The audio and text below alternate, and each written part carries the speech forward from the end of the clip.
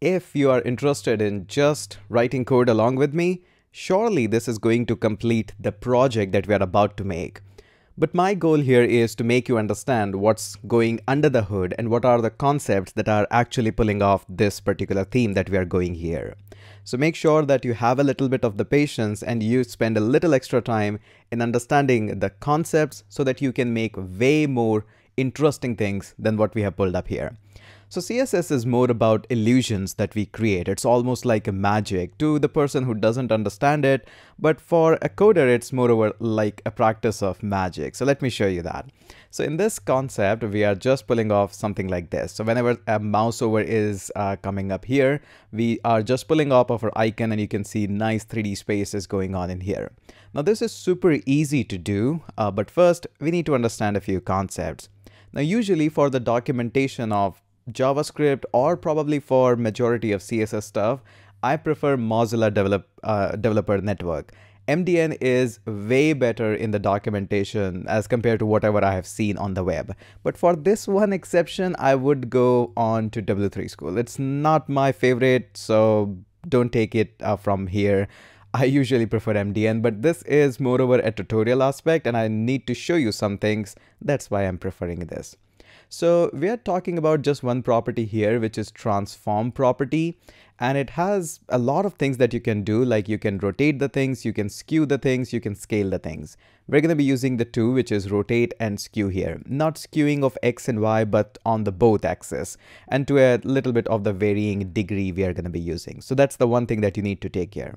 If you go a little bit deeper here, you're going to realize that we have more properties here, which are translate X and Y and translate 3D, or if you want to just play on one axis. We'll be playing in both axes, X and Y.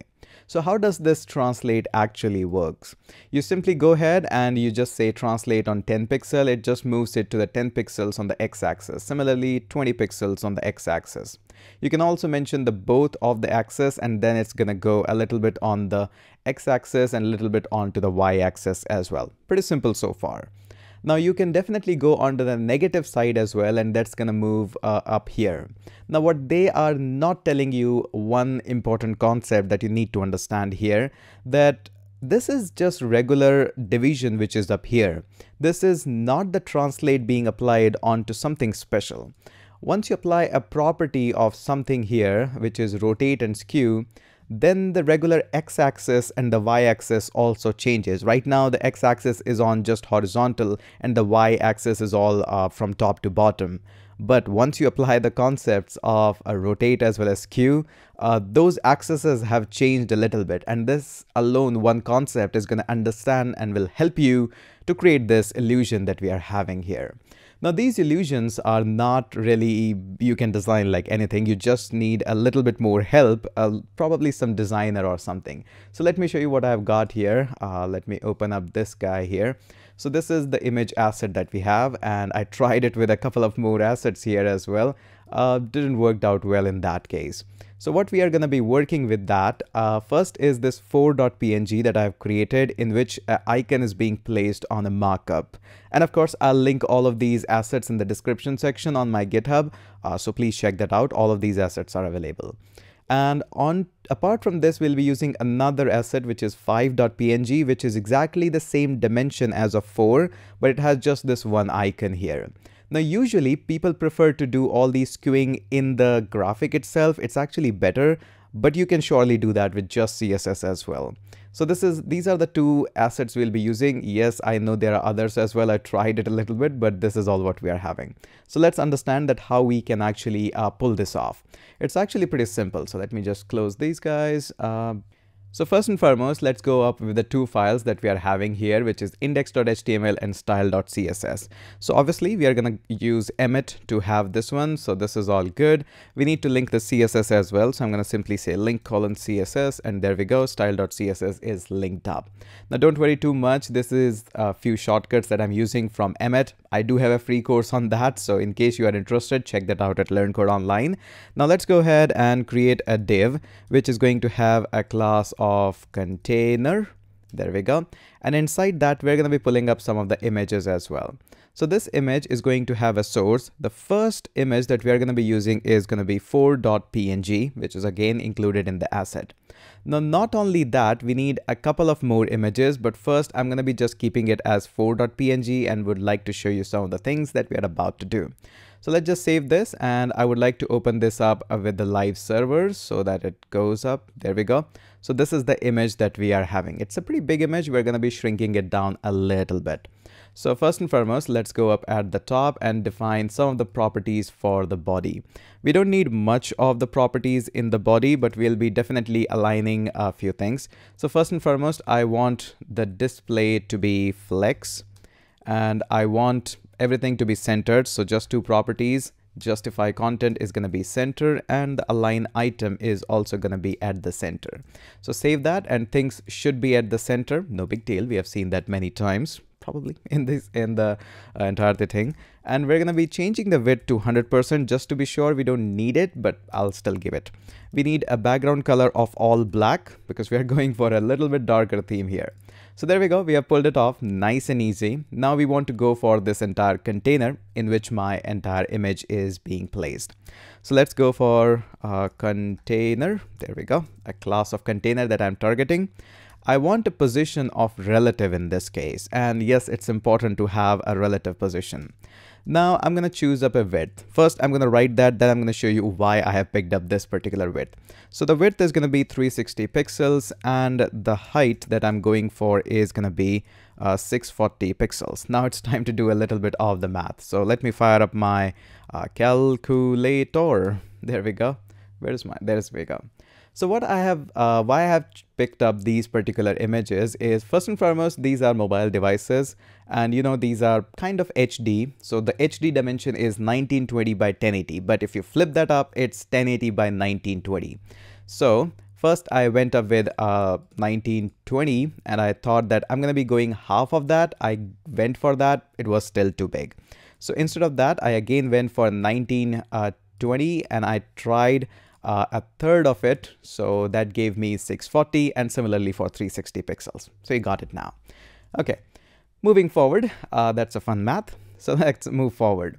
Now I would like to also put up a background here. Now the background, I have a specific color in mind, which I have picked it up. So it's going to be 6110F5. This is moreover like a purple-ish color. You can see that here it is going on.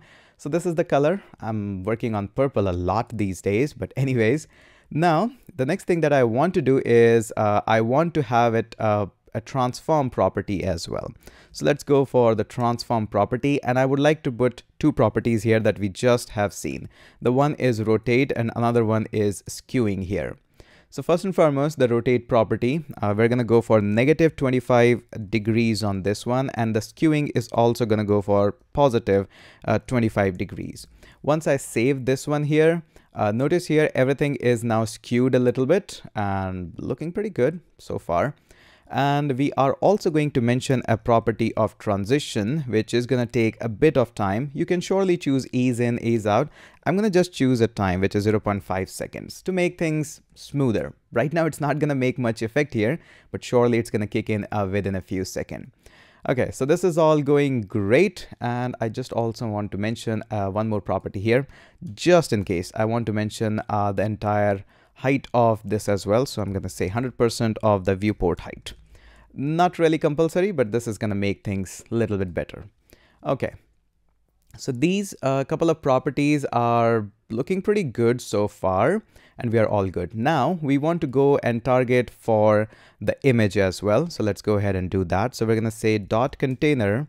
Inside that, there is an image. So target that. And what we're going to do is we're going to put up a position, this time of absolute. There we go. Why absolute? Because I want to stack all the images just one above the other. Right now I have just one image, but I'll be adding more. So I want to stack them above just one above the other. So that's why I'm choosing absolute here. I'm going to go for width of 100%, no doubt in that.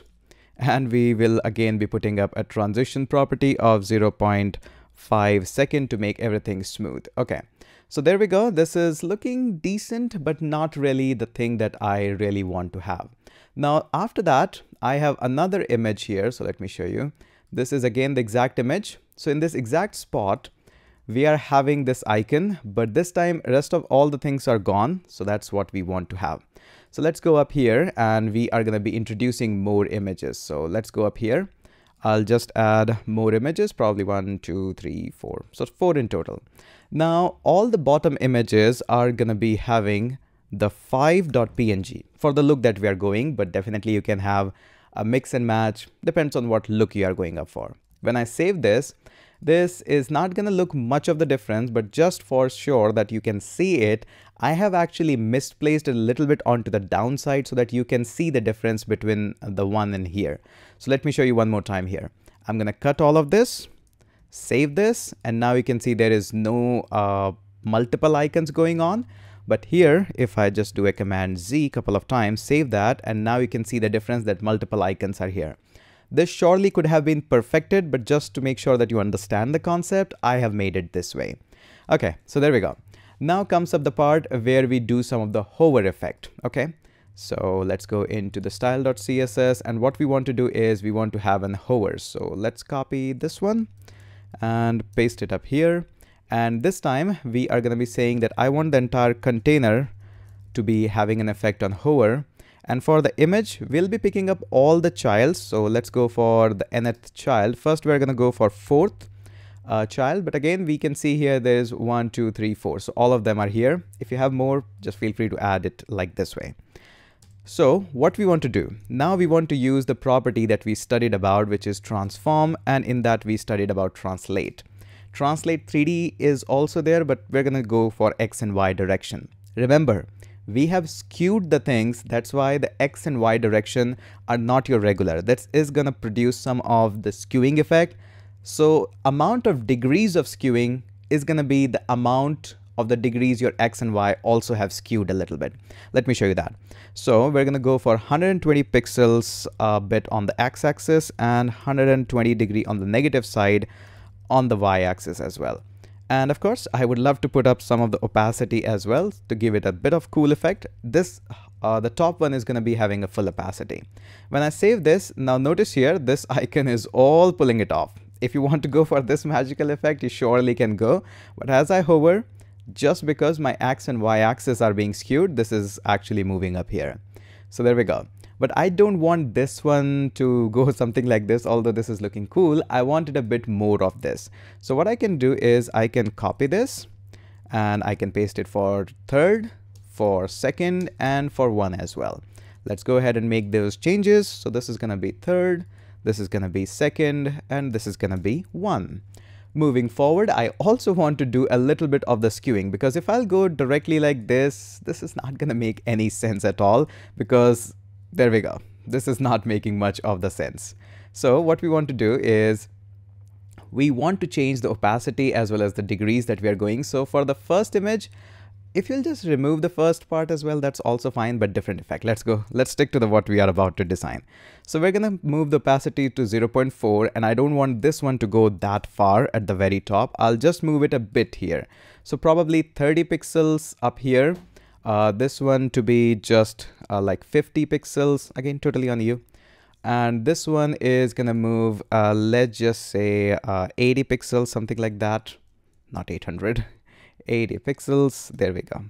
So make sure you have a little bit of the symmetry on where you are moving the things.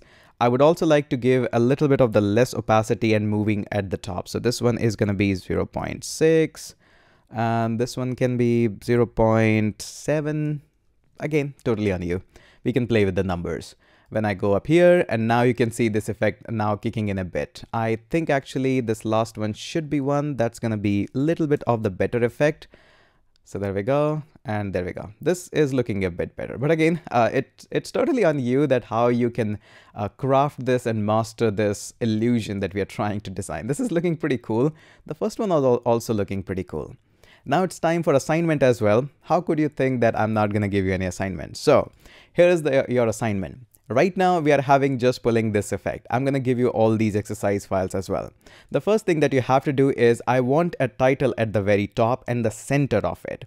Make sure this is not an ordinary title. I want the title to animate a little bit as well. Feel free to use any JavaScript library too, but I want you to do it with the core CSS format. No JavaScript included, but if you include, that's okay too, but try to do it just with the CSS. And also I want you to put a big button here that says Learn Code Online and should also go onto the website as well. And make sure button is also skewed a little bit and is having some of the effects just like this. I think you can pull this off with the knowledge that you have gained in this video. So in case you have enjoyed this video, which I'm pretty sure you have, give this channel a subscribe as well as a thumbs up for this button for this video. And I hope you have enjoyed it. That's it for this one, and let's catch up in the next one.